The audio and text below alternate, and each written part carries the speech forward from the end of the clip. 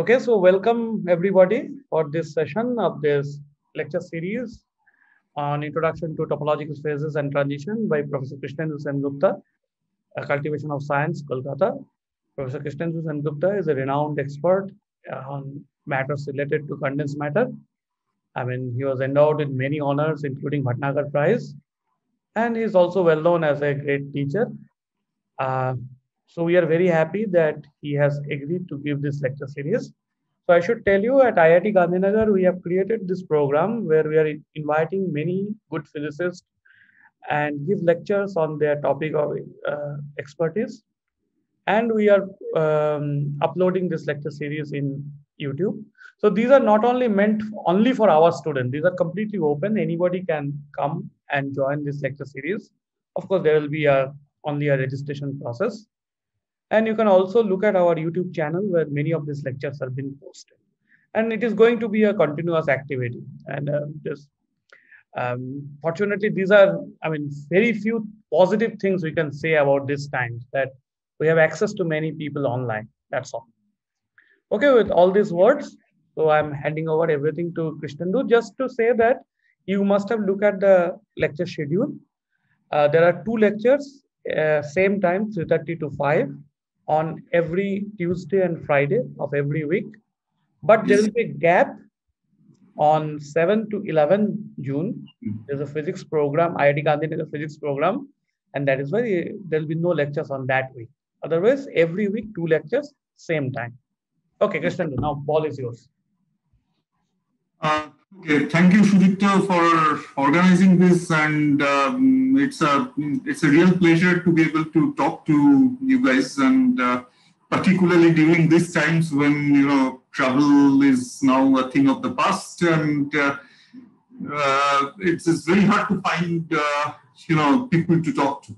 So this is sort of put forward as a course, but what I'm going to do, at least for today, is to give you an overview of things to come. And so in this lecture, I'm going to particularly cover topics which should have been in the lecture, but it's not going to. Okay. So that's the first thing. The second thing is that since I'm sharing my screen, I cannot see all of you. But at any point, if you have any questions, please stop me and ask it. Because it's really through these exchanges, these questions and answers, that everybody feels accustomed with the subject. And I learn a lot from all these questions that I keep getting. So that's a good thing. And the third thing is that this particular lecture, and this is true only for the one today, is put as a brief overview of things, and it draws from many different areas of condensed matter physics. So particularly for the students, if anything turns out to be not absolutely clear, don't get disheartened by this, because maybe it will show up in later lectures, or maybe if you ask, I can explain. But today's lecture is particularly broad, and not everything is meant to be clear. It's more like a story. Okay. So, okay, with this, let me begin. So, what I'm going to talk today is a very brief introduction to topological phases and phase transitions. And in today's lecture, it will be mainly focused on, how these topological phases, it's more of a history, how these topological phases become important and what we understand about them. And of course, this story is incomplete without telling you about the contribution of these 3 gentlemen, David Thouless, Duncan Handelen, and Michael Kostelis, who were one of the first to point this out, to point the role of topology in condensed matter physics. And in recognition of that contribution, they got the Nobel Prize in 2017, 16, I guess, right? Yeah, 16 probably. Sorry. And so let me try to give you a brief overview of things. Okay. So first I'm going to sort of talk about generic interacting condensed matter system and classify excitations in condensed matter. And this would be of 2 classes, topological and non-topological. And I'm going to tell you why I'm using this word topology there. And the simplest topological excitation that we meet in our everyday life, or at least in our everyday condensed matter textbook, is our vortices. Okay, and I'm going to discuss these vortices in context of superconductors. And then I'm going to switch gear and talk about role of topology in quantum mechanics. And this would be followed by a very brief discussion of quantum Hall effect and phase transition, which is going to prepare us for one of the main topics of today, which is Kosterlitz-Thouless transition. This is a special class of transition which doesn't abide certain characteristic of standard transitions that I'm going to discuss. Okay, and then if I have time, I'm going to tell you why this Hall conductivity is a topological invariant and how this topological stuff shows up in a spin system called Halden chain. And this would be our first introduction to topological phases. Okay, all of this would be, so I'm going to try to, at least for today, discuss all of this without much mathematics or without much rigor, so to speak. But if anything is unclear, please stop and ask questions. So, okay, if we go back in time, almost 100 years back, in 1920 or 21, the atomic structure, and this was through the decade of 1920 and 30, between 1920 and 30, people learned a lot about quantum mechanics, and the atomic structure and the principles of quantum mechanics are slowly becoming, people are slowly familiarizing them with those stuff. Okay? The theoretical community kind of diverged into. Yeah. Please mute. I request everybody to mute. Okay. So so I'll request everybody to mute their microphone and let Krishnendu. Yeah, this is fine. Okay. So after that, you see what happens is that there were two trains of thought. One line of thought in theoretical physics was what are nucleons and electrons made of? Okay, and that line of thought took us to the road of elementary particles that we know today. And this whole standard model came into existence by that line of thinking. The other thought, which was not so popular in those days, not so flashy at least, but later it became quite important, is that what do many nuclei and electrons make? You see, this is a fundamental property of quantum mechanics that if you take two interacting particles, you need not be able to describe their physics just by knowing the individual properties of particles. Okay. So for example, take a spin-half particle, okay, and take another. Now, the quantum mechanical state of these two spins together could have things like singlet and triplets and stuff like that, as we all know. And more importantly, can give rise to an important concept of entanglement, where, for example, if you have a singlet or if you have a singlet, you can have entangled states. So the point is that entanglement could never come from the wave function of a single spin. Okay, so many is different, and that's the philosophy that this other line of thinking came about. Of course, here, since I'm talking about quantum mechanics, I'm completely going to ignore the third line of thought, which was gravity and understanding, physics of black holes and stuff like that, which of course led us to our present view of cosmos. So, out of these two, of course, I'm only qualified probably to just discuss a bit about the second view, which is this, what do many nuclei and electrons make? So more soon enough, people understood that when you have many nuclei and electrons, for example, a metal, the state of the system is an incredibly difficult concept to grasp. It's not that easy to understand what 10 to the power 23 electrons combine themselves into. But these, more often than not, they are better described by the excitations that you can create by sort of probing this many electron ground state. And quickly, people realized that these excitations can be classified.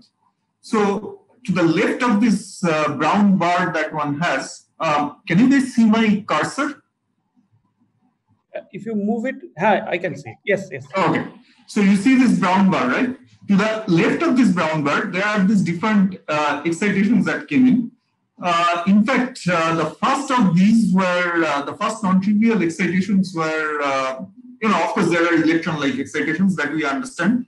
But then there were holes. And this was concept which was put forward by Peirce in 1928, before the discovery of positrons, for explaining the wrong sign of the Hall conductance. They were measuring this Hall conductance, and as you know, the sign of this conductance depend on the sign of the charge of the current carrier.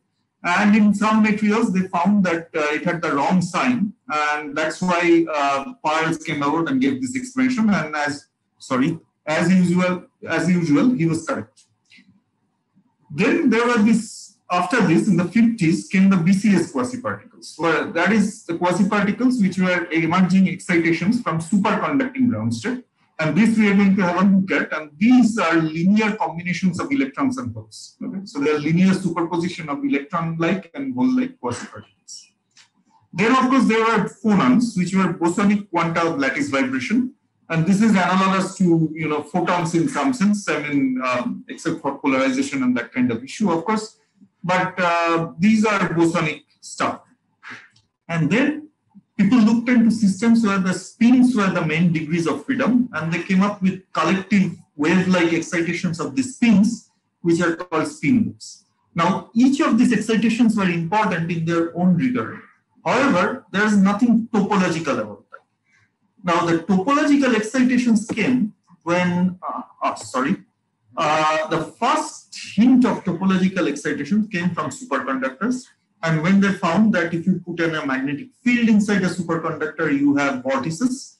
And these vortices came with a topological index n, such that 2 pi times n is the amount of phase that you pick up as you circle around the vortex. And this is something which is going to be clear in subsequent transparencies.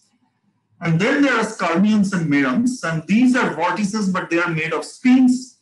For example, if you had a skyrmion, then you think of a vortex-like structure where the outermost shell has all upspins and the inner core has a downspin, and the spin continuously moves from down to up as you go radially outward. And we are going to have some nice pictures about this as I go on. And then there are more exotic excitations called composite fermions, which were understood only in the late 80s. And these are excitations which combines flux quanta with electrons, and this leads to fractionalization of electron charge. And all of this in the right has non-trivial topological numbers associated with them. And this, more importantly, these topological numbers essentially are responsible for the stability of this kind of excitations. And we are going to see how. So first, with this background, first let's talk about superconductors and see how vortices emerge in superconductors. Now, discovery of superconductivity is something which came up more than 100 years back. It's now almost 110 years. And this was in the lab of, this was in the Dutch lab where the Kamerlingh Onnes, this gentleman, what he did was to his ability was to liquefy helium.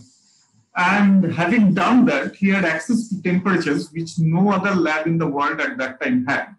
And what he was doing is that he was trying to look at the resistance of different compounds at this really cold temperatures. And he found that as he went below or close to this 4.2 Kelvin, it turned out that mercury, the substance he was studying, has a huge drop in resistance, and its resistance went below the experimental measurable limit, okay, which he qualified as zero resistance. In his own words, mercury has passed into a new state, which on account of its extraordinary electrical properties may be called the superconducting state. Okay, and so the experimental finding was just that the sample resistivity dropped below experimental sensitivity. And that was the first discovery of superconductivity. Soon enough, within the next 20 years or so, people understood that superconducting state is not just about electrical properties, it's also about the magnetic properties. So what was found is that these are perfect diamagnets. In other words, if you put a reasonably weak magnetic field around that superconductor, the field lines, as you see here, are going to be expelled when the metal or this metal block goes below the superconducting state, goes below its critical temperature and enters into a superconducting state. So the statement is that superconductors expel magnetic flux. And this was first discovered by Meissner and Ostenfeld, and this was probably Meissner. And this is called the Meissner-Ostenfeld effect and was discovered in 1933. So later it was found out by London and others that in reality the magnetic field is not completely expelled, but it penetrates a small distance inside a superconductor. In fact, the magnetic field profile for certain geometries is exponential. It's an exponential decay as it decays exponentially as you go in the superconductor. And the critical decay length, the characteristic decay length is called the London penetration depth. Now, there are some key experiments which led to understanding phenomenology of the superconductors and led to its microscopic description.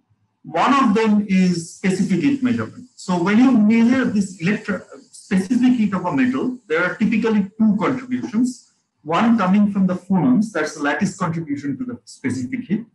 And the other one is electron, okay? And that's the electronic contribution to the specific.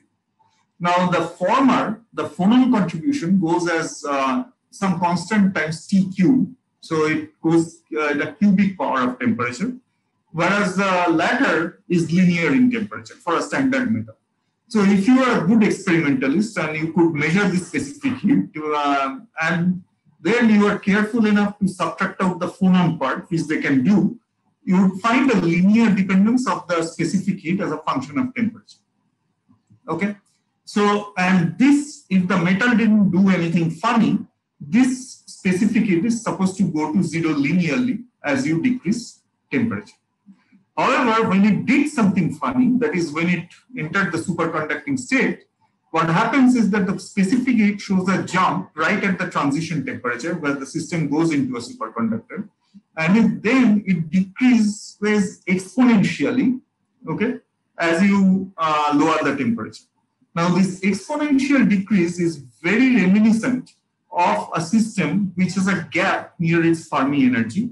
And why is that the case? Because this is a behavior, this was seen in insulators, where if you have a gap in the Fermi energy, the specific heat goes as exponential of that gap divided by the temperature. Okay, and that's called an activated behavior. And that characteristic fit this specific heat in this low temperature region very well. Okay, so that was very suggestive of having a gap in the near the Fermi surface when the system enters a superconducting state. And this was the first hint, and we are going to see how that comes about. But okay, the second experiment in superconductors, which was also very interesting, was came from night shift measurement. So typically, when you have this kind of metals, they have a nucleus.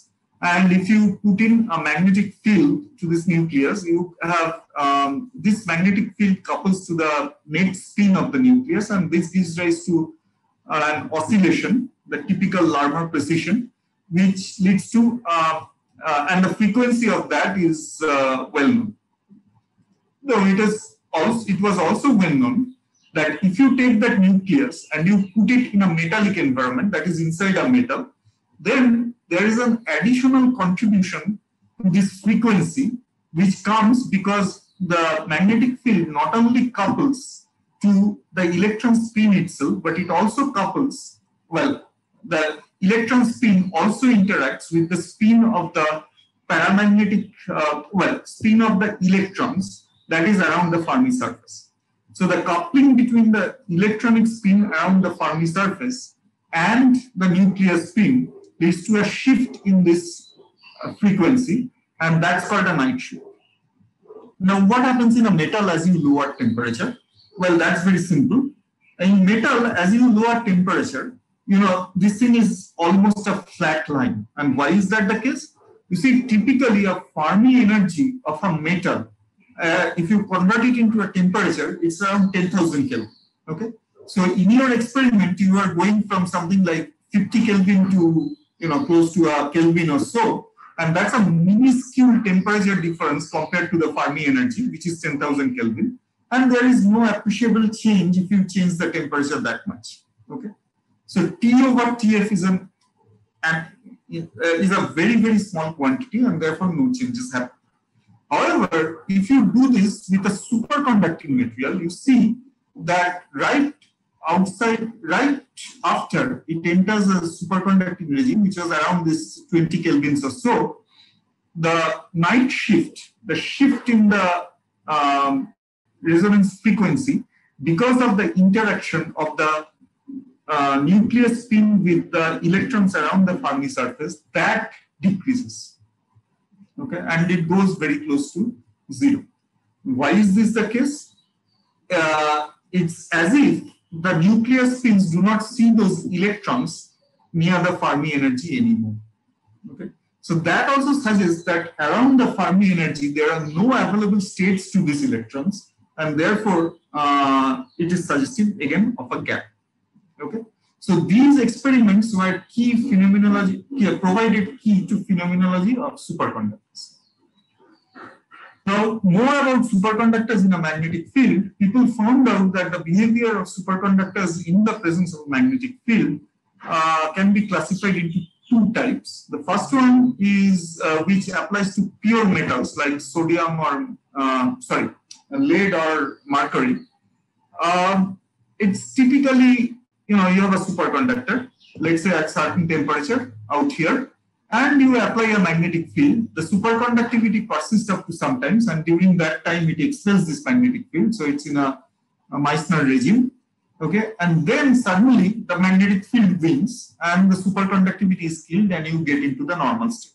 And this typically happens when the typical energy gained from typical energy due to the magnetic field, which is mu b times s, or the orbital energy, whatever is more appropriate, is of the order of the superconducting gap, which is a typical energy lowering that happens during superconducting transition, as we'll see. So there is a critical field BC beyond which the thing turns normal. However, type 2 superconductors, which are typically alloys, okay, it seems it does something much more interesting. First, as you increase the temperature, as you increase the magnetic field at a fixed temperature, first it's in the Meissner phase where it doesn't allow any flux, and then it allows some flux, but it still retains its superconductivity. And at a much higher field, which is called the BC2 or the second critical field, okay, it goes into the normal state. And between this BC1 and BC2, the system has magnetic flux passing through the sample. Most interestingly, these fluxes pass through the sample in quantized units, in quanta of Hc over 2e. That's a typical flux quanta. Okay? You cannot just put arbitrary amount of field inside a superconductor. It always has to be an integer multiple of this basic flux quanta. Okay. So here you have these magnetic fields penetrating the sample, and these are what leads to vortices. Okay. So before going into vortices further, let's just discuss what is happening. Why are we having a superconducting state at all? To understand that, and I'm going to be very cartoonish here, okay, without giving any maths or any proper formalism. And that's because this is not really a lecture about superconductors. It's just a story just to understand the more interesting things about vortices. So, okay, so let's talk about basics of electron conduction in basics of electron conduction in a solid.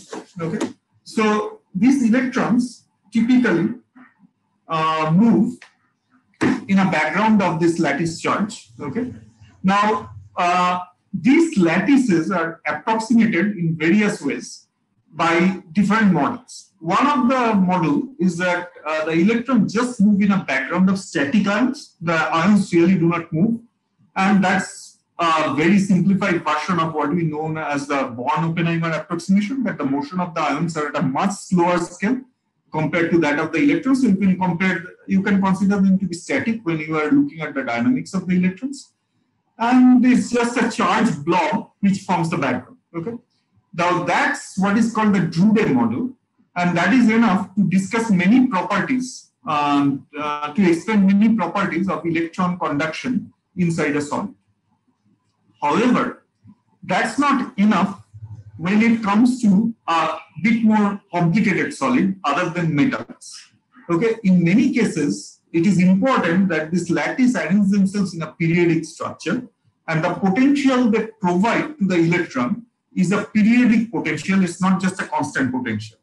And electrons in a periodic potentials seems to have gapped spectrum. So you can have regions which are forbidden for these electron quasiparticles, ranges of energy which are forbidden for these electrons, and you can have ranges of energy which are allowed, and that leads to bands of electrons followed by gaps. Okay, so the taking proper account of this of the spatial structure of these ions leads to important things such as formation of bands. Now, for superconductivity, it turns out one needs to consider a dynamic lattice. And what is the nature of this dynamics?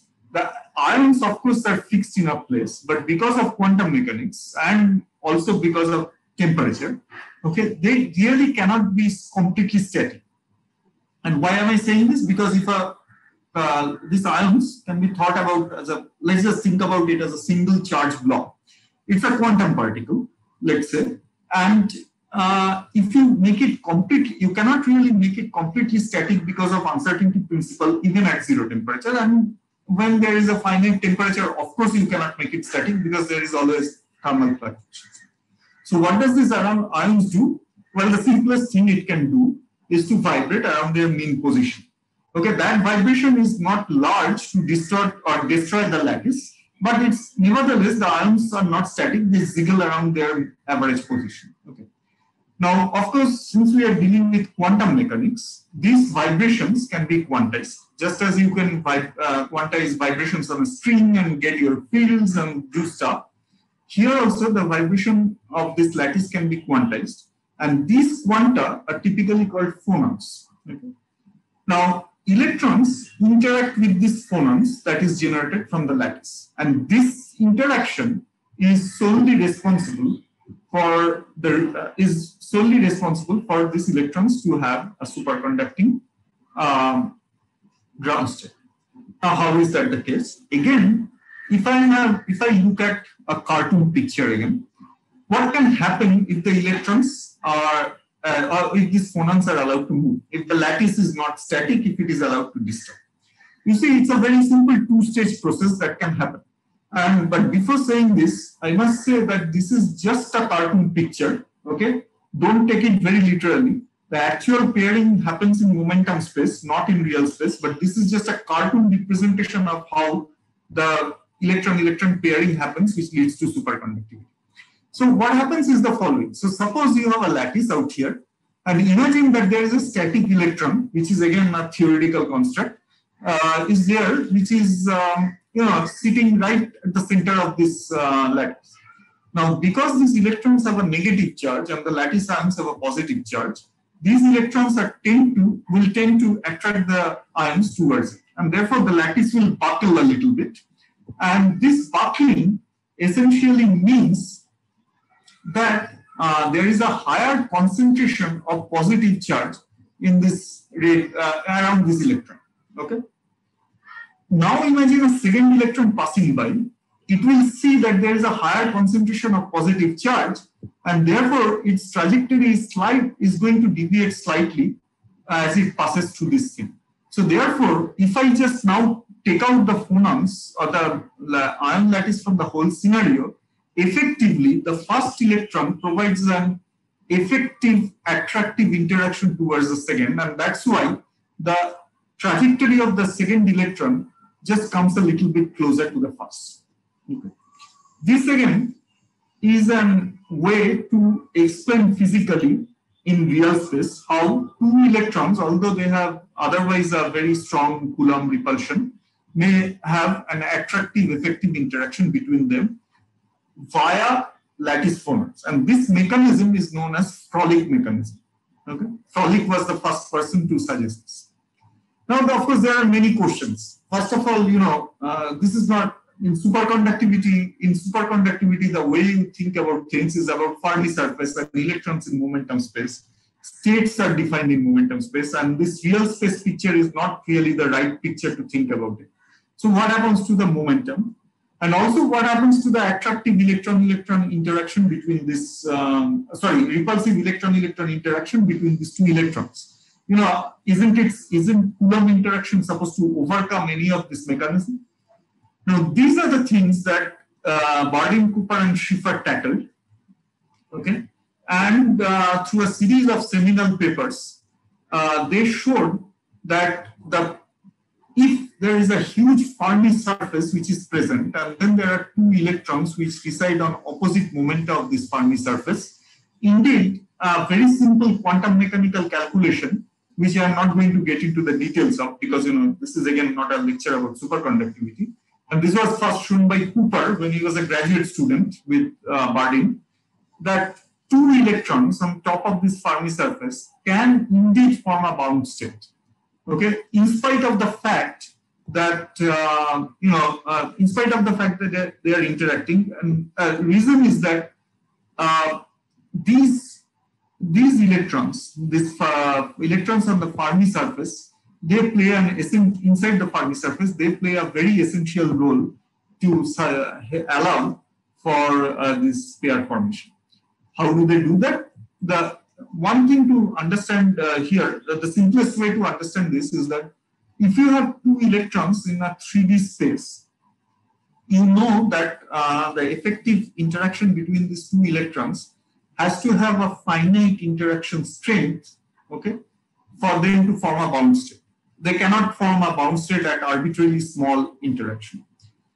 However, in the presence of this Fermi surface, you see that the motion of the electron now becomes one-dimensional. It cannot really move in any other dimension but other than this Fermi surface.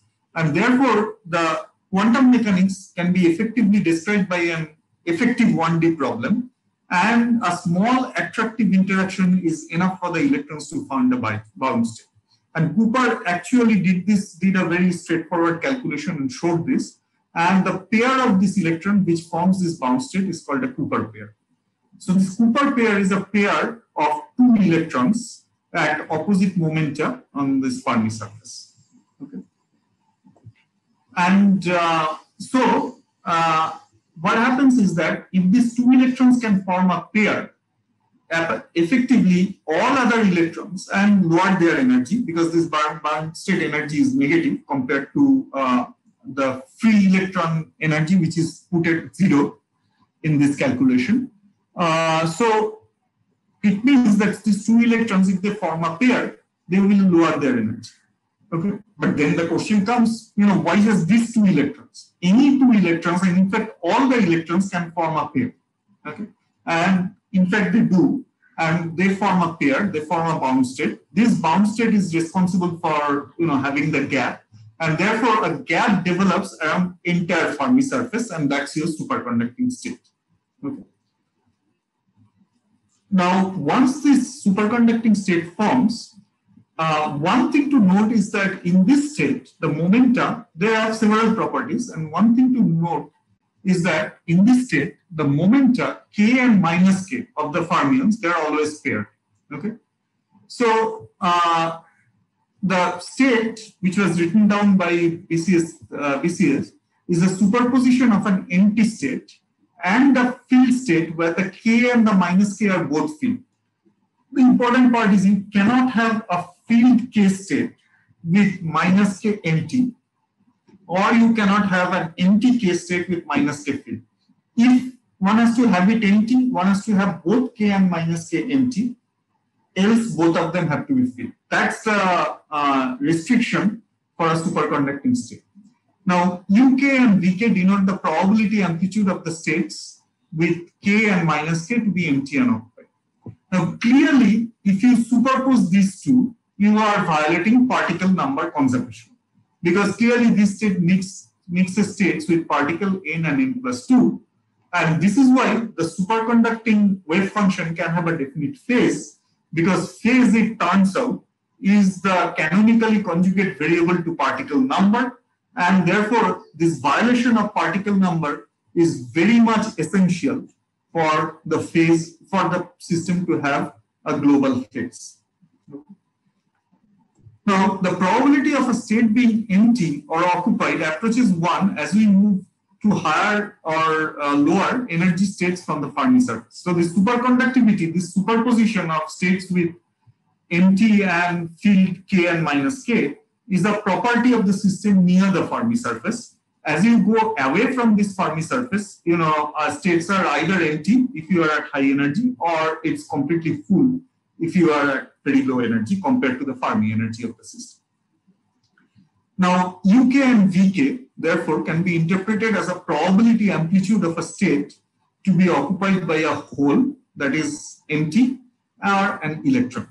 Okay. So, the only thing to keep in mind is that if K is empty, so is minus K, and so on. Okay. Now, therefore, since number is violated, the ground state corresponds to same phase of all electrons. And this is a remarkable phenomenon which I would like you to sort of think about for a moment. You see that this metal has 10 to the power 23 electrons, and a good chunk of them are near the Fermi surface. Typically, as a single particle physics, forget about interaction between them. Each of them will have its phase, okay, because each of them will have its wave function.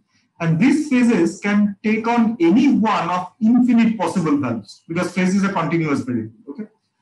But the state that one gets into allows for this phase, allows this electron to choose one particular value of this phase from these zillions of possibility. Okay, so that's why the ground state has a definite phase, and if you can create a gradient of this phase, what Bardeen, Cooper, and Schiffer showed, that leads to a velocity or a current in the ground state.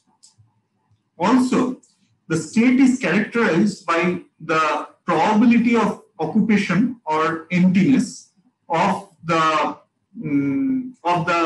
electron with K and an electron with minus K, and therefore it's characterized by this correlation function CK C minus K taken over the ground state. And as you see from this ground state, it's an easy calculation to do, but let me not get into that. That is finite. Okay, that's a complex number whose phase is twice the phase of each electron. That because each of these electrons has a phase phi by 2, the total phase of this pair potential is phi.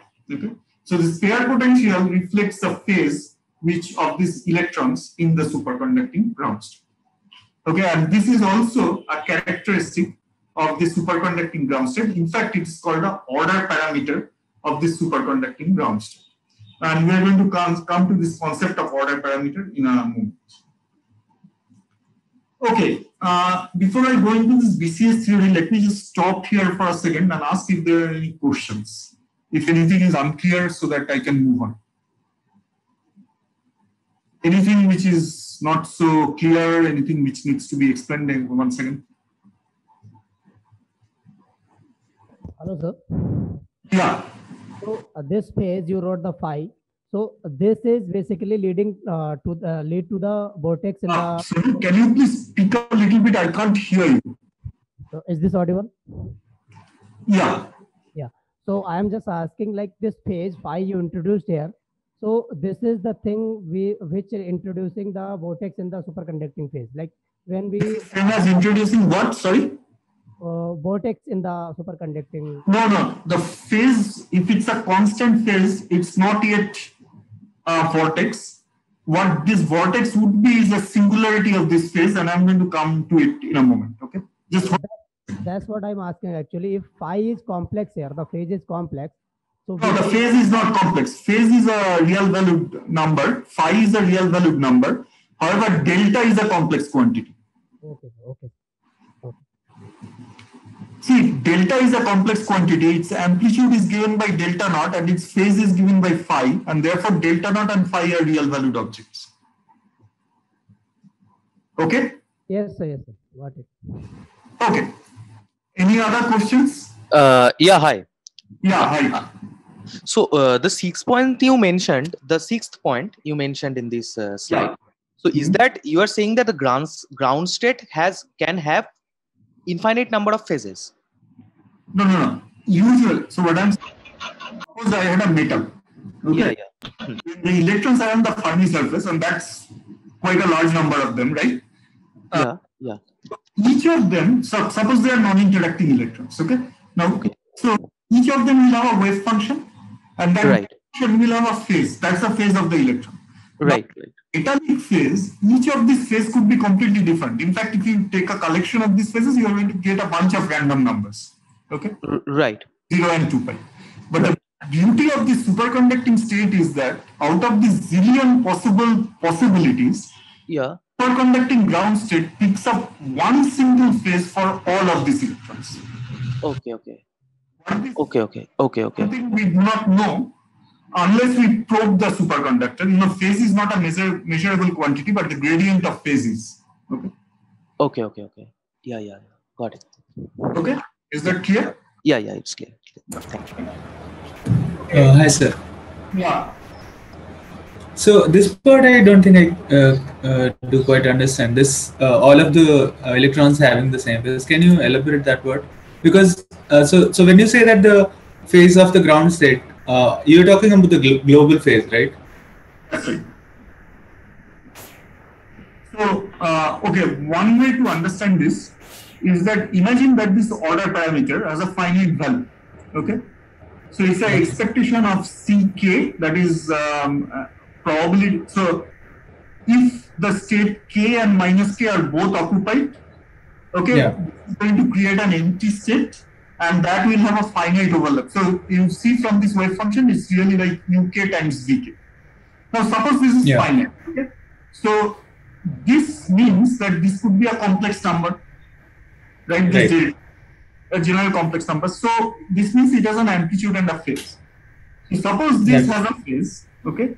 Now imagine, so this phase is a momentum independent quantity, and it's a completely standard this thing. So you see that each of this electron C, which is like a wave function in some sense, is going to have a phi by 2. Yeah. Okay. So, and this has nothing to do with K. So any K I pick up, okay, is going to give you the same phase. And therefore, all the electrons are going to have the same phase phi over 2. Okay. So you're saying if I had to look at the electrons as individual non-interacting particles for the moment. Yeah. In K space, then if you look at the electrons, see, these descriptions do not make sense if they are interacting. So I'm going to ignore that. So if you look at them as individual particles, normally they can have any phase. But, right. But in this state, it turns out that all of their phases are the same. Oh, okay. Thanks. Now I understand. Yeah. Okay, great. Other questions? Sir? If not, let me move on. This is going to be slightly different. So now imagine that I have this BCS ground state and I excite a quasi-particle out of it. Now normally if I had a metallic ground state, you see I would excite a quasi-particle and that would behave like an electron. But it turns out, and this was shown by Bugulivov, Dijan and many others actually at that point. It turns out that these electrons, so that these quasi-particles, they are a combination of electron-like and hole-like wave function. And these electrons and the hole modes are coupled by this pairing potential, which is this delta which I defined in the last slide. Okay, so this wave function, okay, this two-column wave function, the upper column corresponds to electron-like wave function and the lower column corresponds to a hole-like wave function. Okay, but the overall wave function is neither electron nor hole. It's a superposition, linear superposition of electrons and holes. And if you put delta equal to 0, there is no superposition anymore. Okay, then you have just two modes, one electron and one hole. Okay, now you can of course solve for these quasi-particles, and the first thing to note is that these quasi-particles are gapped. So you need to overcome this delta, the amount of pairing potential in the superconducting state, to excite a quasi-particle. Okay, because Ek, if your epsilon k is close to Fermi energy, your Ek is just delta, which means to excite this quasi-particle, you need at least an energy of delta. Okay.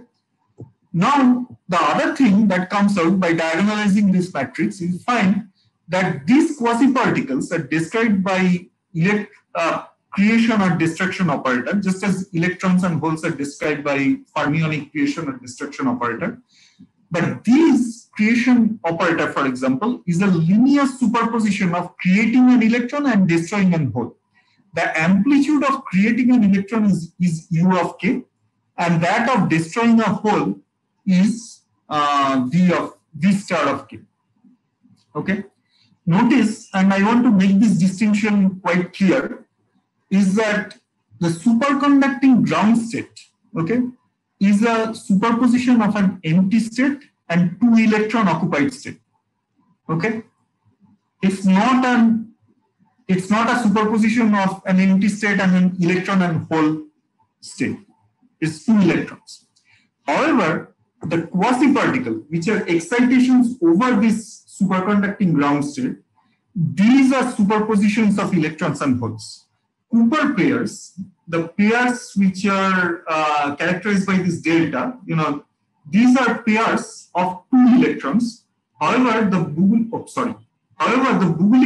Bogoliub of quasi-particles, they are superpositions of electrons and holes. And this needs to be made very clear. Never confuse Cooper pair with a Bogoliub of quasi-particles. One of them is two electrons, a bound state of two electrons, while the other one is a superposition of electrons and holes. Okay. Now, this has a funny property. If I consider the charge of these quasi-particles, you see that, of course, because there is an electron, this charge is, okay, E is negative for me. So it's E times mod UK square, but the hole has an opposite charge. So it's UK square minus mod VK square. So if UK and VK are equal, they are neutral. But they are charged, the expectation value of charge of this quasi-particle, they are not fixed. They are going to vary as you change your K. Okay. So they are not eigen number. So these quasi-particles do not carry a definite charge. However, they do carry a net spin because it's a coupling between electrons which spin up and holes which spin down. But a hole with spin down is just like a spin up electron, so their net spin is h bar over 2. Okay. So now with all this background, let me come to this vortex thing. So what happens, what this Abrikosov and others showed, is that, so I told you that in the ground state, the superconductor has a complete phase, okay, and this phase is a constant. But this situation is disturbed when you put in a magnetic field. What the magnetic field does is to create a gradient of this phase. And when you go to this, for type 2 superconductors, when your magnetic field is large compared to, well, when it exceeds BC1, that is the first critical field, what happens is that magnetic field penetrates, and you can see this picture, which is this yellow dots. That's the places where this magnetic field penetrates. Okay, and there the phase is ill-defined. Okay, you cannot define a phase, but around this magnetic field penetration, you can certainly define a phase at other places. Okay. These objects, okay, because of this magnetic field, they have a definite gradient of phase as you circle them. Okay. But the phase is itself ill-defined when you are right at the center at this red corner. Okay. So let me just show you. So if you plot, and these are called vortices. Okay, so let me just go back here. So these things are called vortices. Okay, and so what happens is that as you go right above BC1, okay, there is a single vortex that penetrates the superconductor. See this picture right here. This is a squid imaging. So this is actually image of a vortex done through magnetic field measurement. And now, as you increase the magnetic field, more and more vortices in units of the Hc over 2e, that is the flux quanta, enters this superconductor, and you have many such vortices.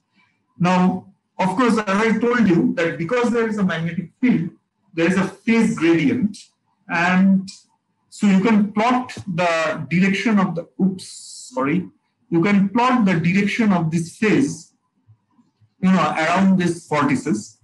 And apparently you see that the direction of this gradient of the phase, as you circle around the vortex, they change their direction. Okay. So, and right at the center, these vortices are not, this phase is ill-defined, and that's what gives the vortex. Now, why is the phase ill-defined right at the center? One way to understand it is that the place where the magnetic field really enters the sample, the flux line where it really enters the sample, superconductivity is destroyed. Okay. Now we know that the superconductor is characterized by this pair potential delta, which is a phase and an amplitude. Now, if a superconductivity is destroyed at a given place, then this amplitude goes to 0. But if an amplitude of a complex number goes to 0, there is no sense in talking about the phase of that complex number, and therefore phi is singular at this point. Phi is singular around this point.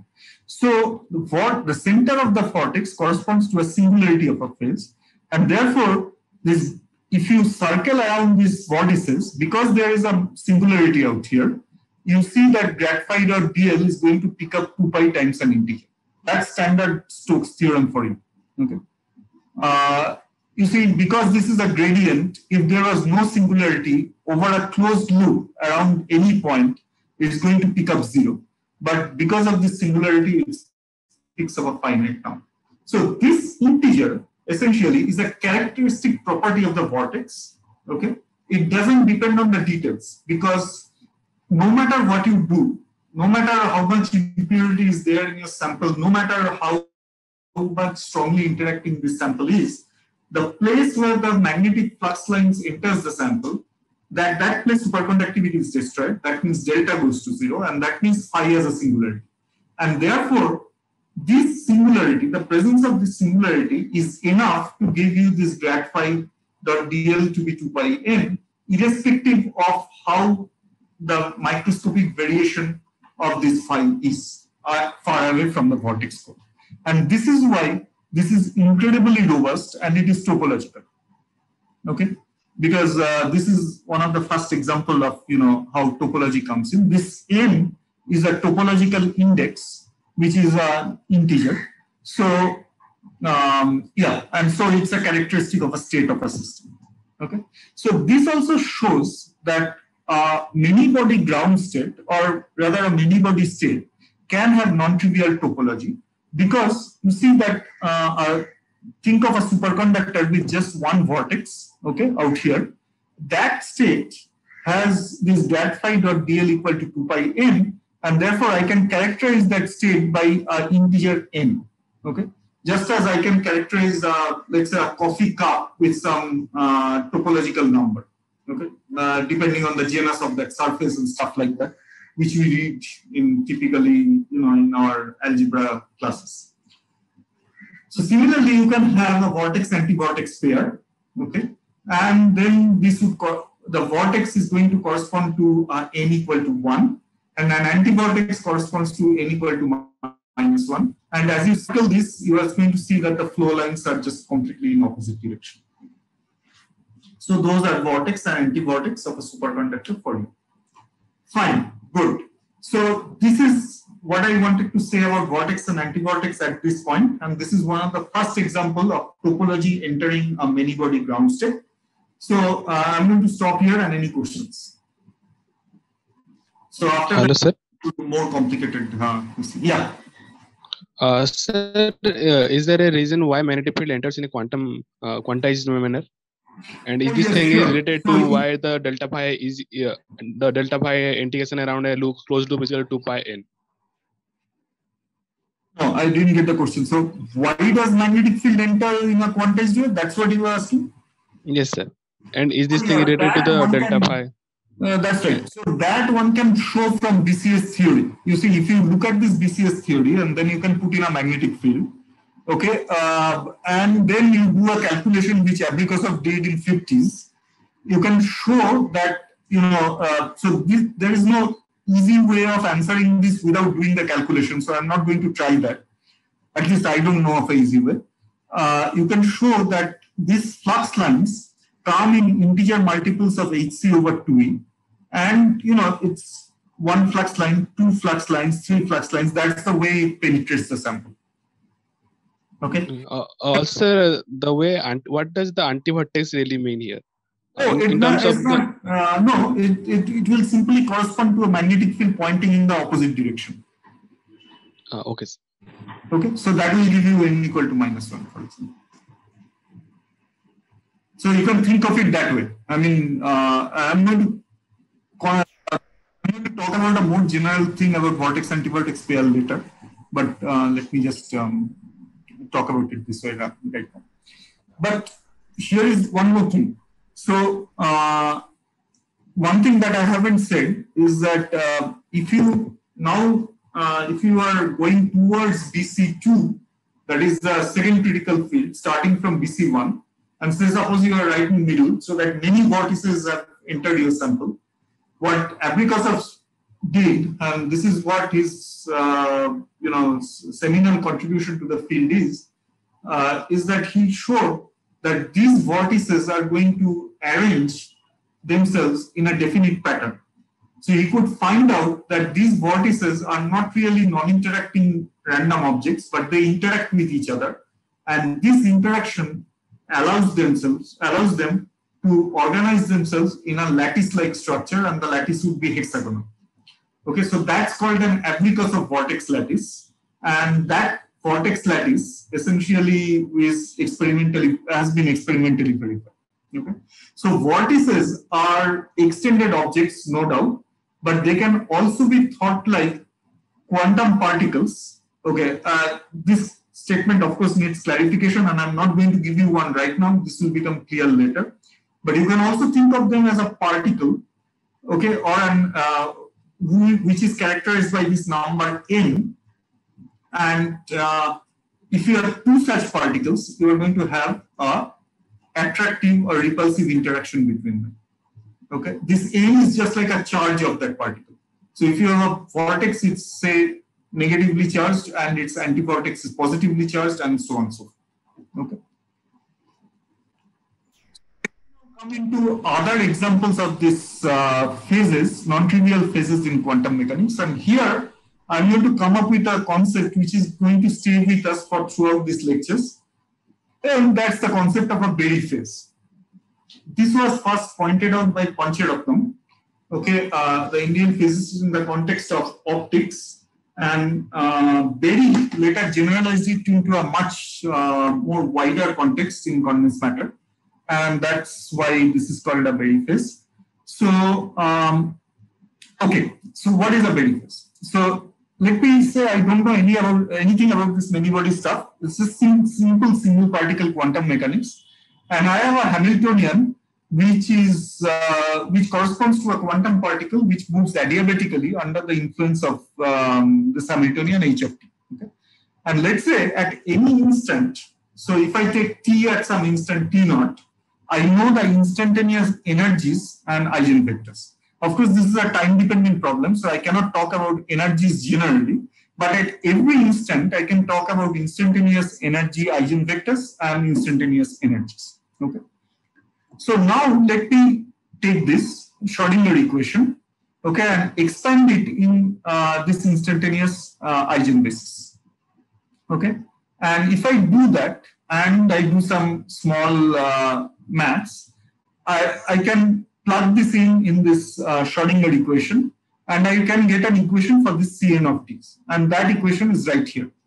But now look that this particular quantity, if I am really adiabatic and if your system has a finite gap, and I started from a state where Cn is 1 and it is separated from all other states n, which is not equal to n by a finite gap, then the only non-zero term in this sum would correspond to the one with n equal to n, okay? Because all other Cns are going to be 0. Because my initial wave function was Cn equal to 1 and all Cms 0. And there would be very little transfer of weight of wave functions in this different, in the different states, because there is a gap and your motion is adiabatic. Now, so I make this approximation and then I can solve for this. And then immediately you see that apart from the standard dynamical phase that you also have a phase which depends on just this time derivative and not an energy. So this phase is not dynamical. That's the first point. And the second point is that suppose I install this dynamics by varying some parameters of your Hamiltonian, so lambda of t, let's say, then I can completely write this phase in terms of this lambda. So this represents dynamical, so this dynamical evolution can be of this phase can be thought as a consequence of variation of Hamiltonian parameter lambda from an initial point to a final point. Okay, this was first point pointed out by Pancharatnam and later generalized by Weyl, as I said. But now imagine that this comes as a phase of this wave function, okay, and therefore, but we also know that any quantum mechanical wave function in any in real space, for example, if you have a magnetic field, it will have a dot dl, okay, A being the vector potential and dl being the length element, okay. So I can think in terms of that, in replacing dl by d lambda and calling this n lambda, ideal lambda, n lambda as some A of lambda, which is like a generalized vector potential.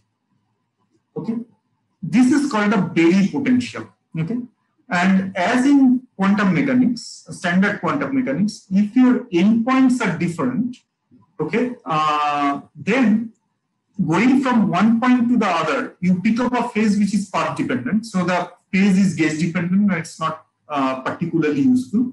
But if you go through a closed circle, that is, if you sort of start from a given value of this lambda or psi, okay, and you come back to the same point after a complete cycle, then this phase is closed integral A dot dl, and that is just a curl of the, so that's just a surface integral of a curl, and this curl is called the Pancharatnam-Berry field, that is this Berry field. Okay, and this can have physical significance because it's gauge independent. Okay, so this Berry potential is a vector potential whose line integral gives you the Berry phase of wave function, and this Berry field is one interesting as a physical consequence because it's gauge independent. Okay, I'm not going to talk about this much now in this lecture, but we're going to come back to this later. Okay, and we'll see that it's very important that this has turned out to be very important for classifying solids. This would be a thing that would be covered in the second or third lecture. But just remember that for any wave function, if I have a parameter, this particular quantity is the Berry potential, n of lambda, bra n of lambda, and superposed with I del lambda acting on k del lambda. Okay, so that's the standard Berry phase. So now let me come to quantum Hall effect. Okay, and that's something which will tell us about the effect of this Berry phase in this kind of systems. So after understanding these vortices, people found out another system where this topological effect is very important, and that is this quantum Hall systems. So this is a physics. This is a physics that was found in the 80s when people made two-dimensional systems of gallium arsenide, okay, which are two-dimensional electron gas. Okay. Without getting into the details of that electron gas, what we can say, we can first look at is a two-dimensional, a single electron in 2 dimension subjected to a perpendicular magnetic field. Now, this problem is something that all of you must have solved, okay? And you can show that the Hamiltonian is given by, so if I define this mechanical moment as P minus A, this Hamiltonian is given by pi square over twice m, okay? And this problem can be reduced to a Landau level problem, and the energies are that of a single harmonic oscillator. It's n plus half h bar omega c, where omega c depends on the magnetic field, and LB, which is the characteristic length of this thing, it depends on the inverse of the square root of magnetic field. So this is the typical length scale that you can find out in the system, where the electron charge is E and the magnetic field is P. That's the only length scale. Okay. So the picture of this is that you have a single Landau level, but notice that each of this Landau level is quite a bit degenerate, because in this Landau level, energy ky doesn't enter. That's the transverse momentum in the y direction. However, your wave function has this ky. So in each Landau level, you can put each Landau level energy has many wave function, each of them characterized by a ky, and that's the degeneracy of this Landau level. So the question that one asks is that what is this degeneracy? How many states do I have in a given Landau level?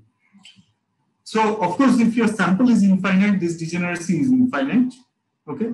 But if your sample is not infinite, if your sample is fixed, suppose you have a sample which has length Lx and Ly in the x and y direction, how do I calculate the number of such states? Well, if your sample has a length Ly in the y direction, then clearly your momenta, spacing between your momentum states is 2 pi over Ly, okay? Because your momenta is quantized in units of 2 pi over Ly. What else do we need? We need that, you know, if your sample, if your wave function is a kosher wave function, and you see that this wave function is a shifted harmonic oscillator. So here, this x is shifted by this quantity ky times Lb square, where Lb square is this square of the magnetic length. So if your wave function, and so your wave function is centered around x equal to ky Lb. So this ky Lb, this center of the wave function must lie within the sample. Okay, so this ky Lb square must be between Lx minus Lx over 2 to plus Lx over 2 if the sample has a dimension Lx. Okay. So since ky is 2 pi n time divided by Ly, because this is quantized in units of 2 pi over Ly, so the total number of ky states, therefore, can be given by Lx Ly divided by Lb square. Okay, and that's because this is 2 pi over L. So if you just put ky to be 2 pi times n divided by Ly, you are going to find that the largest possible n that you can allow is Lx Ly over Lb square, which means that the density of states, that is the number of states per unit area, is just 1 over 2 pi Lb square. Okay? So this is a real simple calculation that you can do for yourself. Okay, you just need to know that the center, the shift in the center of this potential is something that has to lie within the sample, and that ky, which characterizes this shift, has to be 2 pi by Ly times an integer. That tells you that the number of states will depend on 1 over 2 pi Lb square. So this means, because you see that LB square, 1 over LB square is proportional to the magnetic field. That means that the more you put in the magnetic field, the more number of states you can put in a given Landau level, because the degeneracy increases. Okay, the density of states increases and the number of states allowed in a given Landau level increases. So, in a quantum Hall system where the number of such electrons is exactly equal to the number of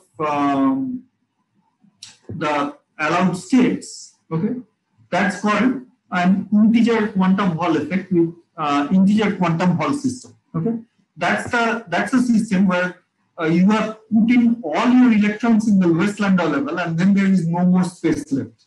So the lowest Landau level is completely occupied, and the other Landau levels are completely empty. Okay, and if that is the case, you see that in that case, the number of electrons, the density of electrons m is equal to the number of states, which is this 1 over 2 pi LB square, and therefore this sigma xy, if you cancel appropriately n e and b from here, okay, by putting in this h over eb etc. out here.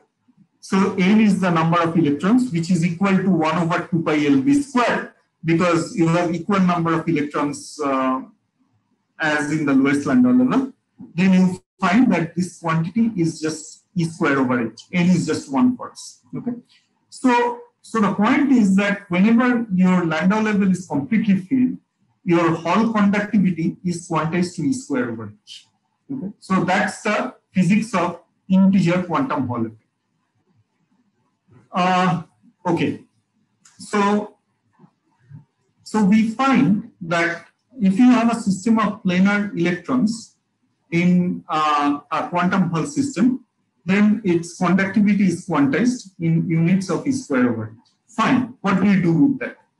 So what do we do with that is that we find a very interesting phenomenon out here, is that suppose you now have these electrons, okay, and they are in the bulk. Fine. Now, if I look at this system in a semi-classical manner, what do I find? What I find is that they are going to have a cyclotron orbit, because these are electrons in a two-dimensional samples, and you have put in a perpendicular magnetic field. Your force is E times V cross B, and that gives you cyclotron motion. And the radius of the cyclotron orbits is roughly is proportional to B. So it's proportional to 1 over B. So the larger the radius, so this radius is just the magnetic length. So the larger the magnetic field, smaller the radius. Okay, tighter the orbit.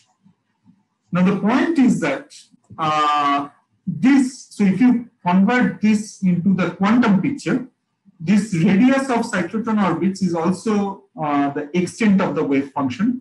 That is the number of that is the length up to about which an electron wave function decays. Okay, because that's just LB. It's a Gaussian wave function. It decays with the characteristic length LB, and that's also the radius of the cyclotron orbit. Now, but this is all if you have a bulk sample. At the edge of this sample, what happens is that the cyclotron orbit cannot be completed. What happens is that the electron starts the orbit, and then it gets scattered off this edge, and then it gets scattered again, and therefore it exhibits what is called a skipping orbit. Okay, it goes half the way, scatters, goes half the way, scatters, and this gives rise to a directional motion of these electrons. So the bulk electrons have no directional motion; it's just circular magnetized, circular cyclotron orbits. However, at the edge, the electrons gives rise to a current through these skipping orbits. And similarly, the quantum picture, the system is gapped in the bulk, okay? And however, at the edge, because there is a current, there are some states in the Fermi surface to carry that current. And therefore, there are some additional current carrying or chiral states at the edge. And then if you think about it for a moment, you're going to think that, well, okay, that's not too surprising. And the reason for this is that Well, you have put in a magnetic field, which means that you have broken time reversal symmetry, and therefore the electrons are perfectly within their rights to pick up a direction. And therefore it can move in one given direction.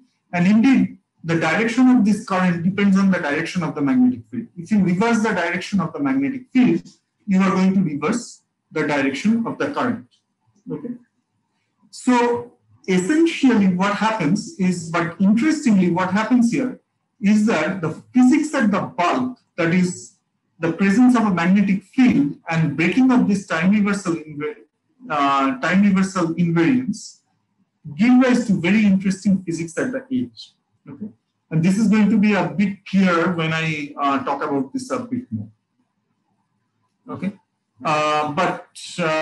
So let me stop here. I've spoken for almost 1 hour 15 minutes. So let me take some questions. And okay, maybe I do one more slide and then I'll stop and take some questions, and then I can continue in the next lecture. Actually. So, okay, so one thing to know is that suppose now I do a full-scale quantum calculation with this, for calculating this sigma xy. Because you see that this sigma xy is a resistivity, and in quantum mechanics, complicated, of course, but we know a way of calculating resistivity for non-interacting particles. Okay? So you can do that. And it turns out that this particular quantity can be exactly calculated, and this was done by Thales. This was his seminal contribution to the field, and what they showed is that if I consider this wave function, okay, and this wave function can be thought about picking up a Berry phase in momentum space. And this Berry phase is what gives rise to, is what leads to quantization of this Hall conductivity. Okay, I'm not going to discuss this statement here, but later when I discuss other Hall effects, I'm going to qualify these statements in a much more detailed manner. Okay, so so the role of this topology comes in the fact that this sigma xy is E square over h times an integer, and that integer is just the Berry phase picked up by the electron as it moves in momentum space due to the presence of this magnetic field. Now the point is that, coming back to the earlier slide, so the presence of this topological number, this sigma xy in the bulk, leads to this current at the edge. And this is our first example of a bulk boundary correspondence, where a topologically non-trivial winding number in the bulk leads to interesting physics at the edge. And this is going to stay with us for the rest of the set of lectures, and where I'm going to try to sort of, elaborate this point in different contexts and see how that comes up. So, okay, I think it's better to stop here because it's really quite a bit of material, and I'm going to continue in the next class. So any questions? Sir? Hello, sir? Please. During the discussion of superconductivity, Yeah. You were saying the electrons outside the Fermi sphere forms a bound state. Okay? On top of the Fermi surface, yes. Exactly. Yeah. So, why they form the bound state? Can you please explain it physically, mathematically understood? Yeah, no, I haven't really talked about, thank you for that question. I haven't really talked about the reason. So you see that these two electrons on the top of this Fermi surface, let me just come to this here. Okay, so these two electrons on top of this Fermi surface, they see an attractive potential because of the lattice vibration. They are otherwise, we are treating these electrons as free, but they see an attractive potential between them because of this interaction with these electrons. Yeah, sorry, the phonons. Okay, the lattice vibration quanta. Okay, and because of this attractive interaction, what are they going to do? So normally they could have moved in any of the 3 dimensions in momentum space, they only form a bound state because this attractive interaction is really, really weak. Okay. However, it turns out that because of this Fermi surface, they can only move on top of this Fermi sphere. Okay, and therefore their motion is roughly one-dimensional. Okay, and therefore any weak attractive interaction between them leads to formation of a bound state. You know that in 1D, even a very small attractive interaction can lead to formation of bound state, right? So the attractive interaction comes because each of these electrons sees the lattice. Okay, that's through Frolic mechanism. They see an effective. So this Frolic that I talked about, they see an effective attractive interaction between them. And because of this attractive interaction and because of the fact that the Fermi surface constrains their motion to be roughly one-dimensional, you find that they form a bound state. And my second question is that clear or? Yeah, it's kind of yes. Okay. So my second question is, when we talk about the spin degree of freedom of the two electrons, yes, they have to be in a singlet, correct? In this case. Okay, so I haven't discussed it either. It's singlet or triplet, but that also depends on how it pairs in the real space. So if it's S-wave pairing, that is the electrons pairing with same amplitude everywhere around the Fermi surface, then it has to be a singlet. And the reason it has to be a singlet is that the total quantity, delta, that has to have a fermionic statistics. Okay? So if it's S equal to 0, that is L equal to 0 in orbital space, it has to be a singlet in spin space. So that the total exchange, which is, so if you exchange these two electrons, you should have a -1 to the power L plus S, which is going to be -1. So L plus S for these electrons are always going to be odd. So if the pairing is S-wave, which means L equal to 0, it must have a singlet pairing. Okay. But for other type of pairing, you can have triplet pairings and stuff like that. Okay. Other questions? Yeah. Hello, sir. I have one question. Yeah, please. So you discussed about the vortices on this superconducting state, and you argued that the order parameters vanishes at the center of the vortex, and Right. from there you argued that the phase of that order parameter that diverges. So that part is not clear because it doesn't necessarily mean that. I didn't say the phase diverges. All I said is that the phase is ill-defined at that point. It's a singularity.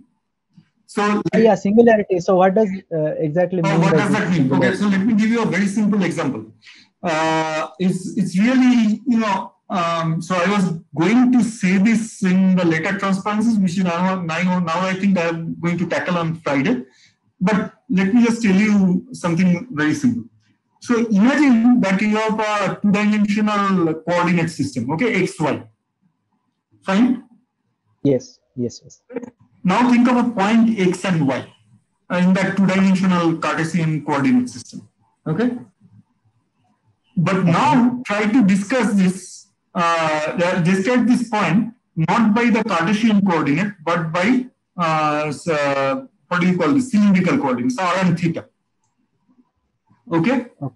Okay. Now this theta, which is tan inverse of y over x, is well defined at all points except the origin. Yes. Right? Because they are both y and x goes to 0. So tan inverse of y over x is ill-defined. Okay? So what it means is that if r goes to 0, the phase cannot be defined properly. It's exactly the same with this order parameter. If its amplitude goes to 0, you cannot define the phase at that point. That's why I'm calling it to be a singularity. Okay. So it doesn't necessarily mean that it has some diverging value or something like that. No, like singularity means. I mean, we don't know if it diverges or it goes to 0 or if it takes the value 1.5. It's indifferent. Okay. Yeah. because tan inverse y over x is a quantity which has no well-defined limit when both x and y tends to 0, unless you define what happens to the ratio y over x. Thanks a lot. Okay. So in the next class, when we discuss vortices in a slightly more general sense, we are going to see how this divergence plays out, this singularity plays out. Okay. Hello, sir. I have a question. Yes, please. Nice talk, sir. Sir, in that probably I missed it. It's a bit of naive. It's a bit of a naive question. In when you are trying to describe that eigenstate conductance in the Hall effect. Let me come to that. Yeah, here. Here. This yes. In that quantum picture, in your E versus K diagram, what is this green line? I probably missed it. Oh, that's sorry. I haven't really described it. So these the light green and the golden rectangles, those were the Fermi levels. Those were the Landau. That's the first Landau level and the second Landau level. The dotted line is the Fermi energy, which of course resides between the two Landau levels because it's a gap system. Okay. Right. And this green line is the eigenstate dispersion as a function of ky. Oh, so it's like a linear dispersion. Yeah, is the energy dispersion for the eigenstate. Okay. Thank you. Okay. Hello. Yes. So, when you describe the conductivity sigma. Suru, can you please be a little louder? Can't hear you. Yeah, is this audible? Yeah. So I'm asking, like, when you describe the Hall conductivity sigma xy is equal to E square by h into n. So you said that n is number of electrons. I think. No, that's not true. Actually, n here is so let me get into this. Is this the n you are talking about? Yeah, so that's what I'm asking. You said number. No, this is not. Sorry, this is not the number of electrons. This n is an integer, so it is the number of Landau levels that is filled. If you have one filled Landau level, then this n is 1. If you have two Landau levels filled, then this n is 2, and so on. So we can calculate this n from this expression, like. Yes. So there is a calculation that Weyl devised. I haven't shown it to you, but. Okay, let me see. Maybe towards later part of the course, I can come up with an easy way of explaining that. Okay. Yes, sir. Thank you, sir. Sir? Yeah. If it's the number of filled Landau levels that gives us the integer conductivity, so how does fractional Hall effect arise? Fractional integer Hall effect. Can you hold on till Friday? I have a slide on fractional Hall effect. Need to talk about. Okay. That is okay. So let me just give you a teaser. Fractional Hall effect is one of the systems which essentially is infinitely strongly interacting. Okay, even though normally semiconductors are not very strongly interacting objects. But fractional Hall effect is an example of that. That's a teaser, and I'm going to explain myself in the next lecture. Okay, thank you.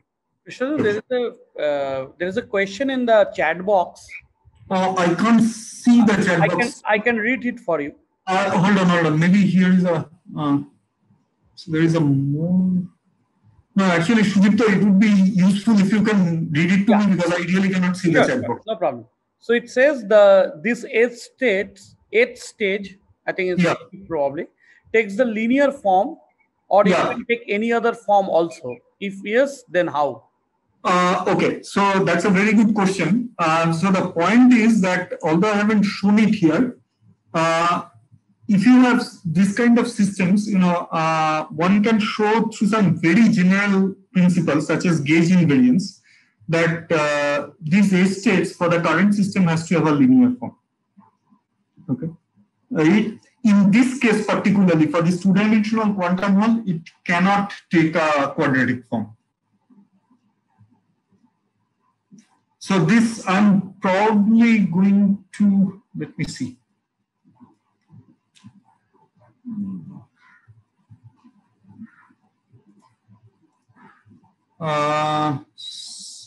Sorry, I don't have it here, but maybe towards the later part when I discuss graphene and all that, maybe I can qualify this a little bit more. Okay. Oh, I have it here actually. So when I discuss this bulk edge correspondence in the next class, I'm going to say why these states will have linear dispersion. Okay. So there is another question in the chat box. So let me stop sharing this because then I can see the chat box and okay, chat. How do I? So if you go to the chat, you can. Yeah, got it. So the A states. So it's about. So let me read the question to everybody. I guess in the specific heat measurement for a superconductor, can exponential part be related to phononic specific heat as per Einstein model? No, actually, the phonons are not gapped. And typically, Debye model gives this, what it gives is TQ. Okay. It doesn't give, no, it doesn't give you a hint to the bosonic nature of the ground state. It just tells you that the ground state is gapped. The electronic ground state is gapped. It can be Fermi, it can be a lattice indeed of fermionic ground state.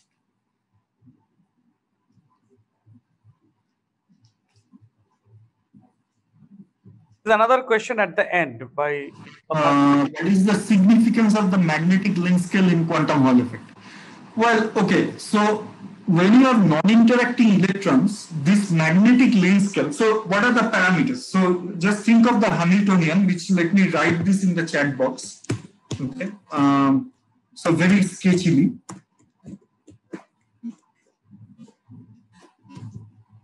So, so here is a very sketchy form of the Hamiltonian. Okay, P minus A, where this A, again, very sketchily, is E times B times X or something like that. Okay, so this AY is EBX and so on.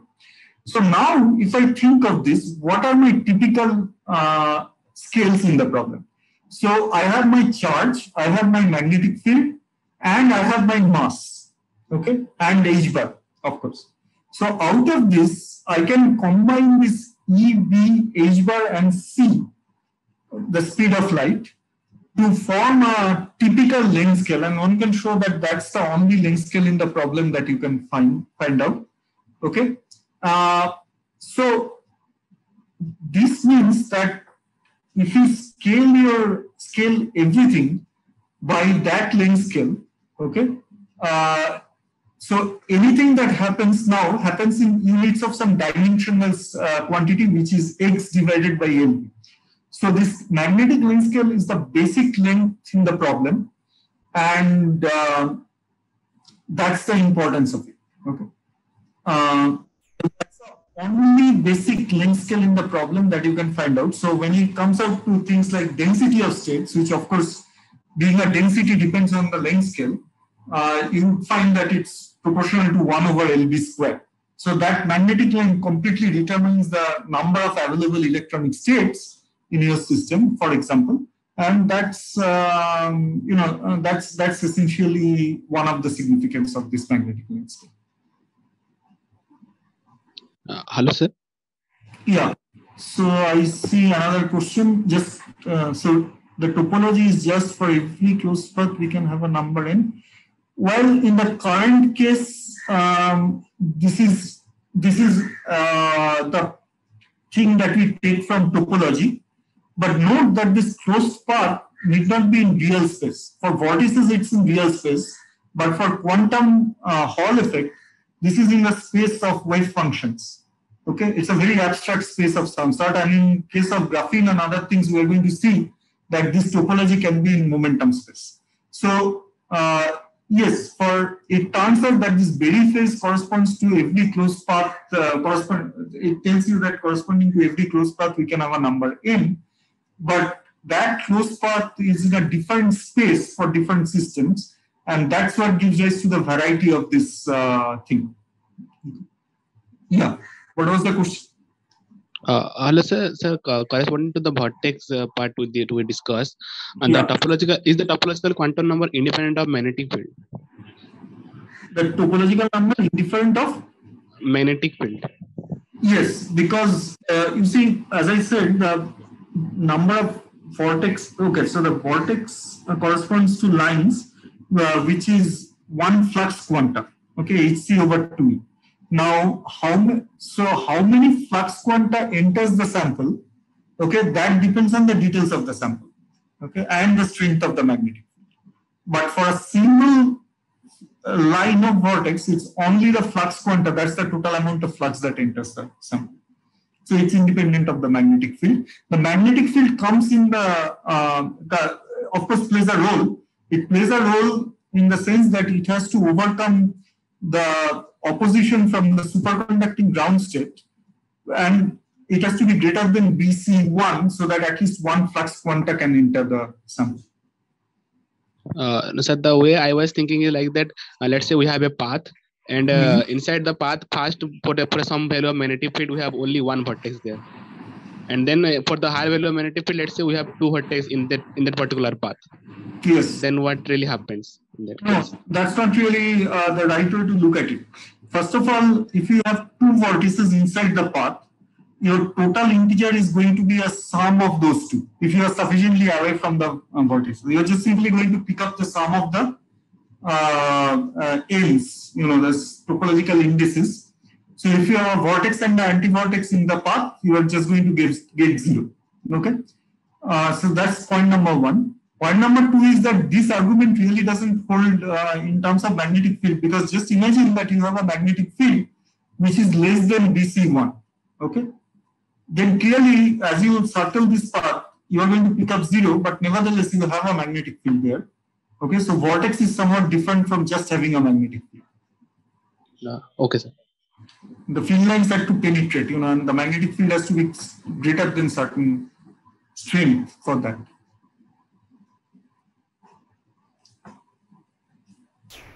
I have a question. Can you hear me? Yeah, please. So if you drive the system non-adiabatically, what happens to Berry phase? Is it robust to the non-adiabatic? Okay. So thank you for the question. That's a very nice question. So what happens is that the Berry phase apparently also holds for this non-adiabatic stuff, but your analysis becomes more complicated because now you have to allow for the possibility of, so if you start from a wave function at a given state n, you have other states n which comes into play. Okay, but there is a very nice paper by Simon and others. I think it's a physical review letter somewhere in the early 90s, which showed that even in that context, you can define a Berry phase and it's still quantized. Thank you. That's a lot more complicated calculation, but the answer is the same. And that's why typically, people don't talk about this non-adiabatic thing, because the adiabatic stuff gives you roughly the same answer. Okay. I think it will be a good time to terminate the session. Maybe we can discuss more on the next session. So I also like to tell you that if you have any question, you can always send an email to Krishnendu. And yeah, of course, that's for sure. So let me also type my email address in this chat box. So if you have a question, just send it to me.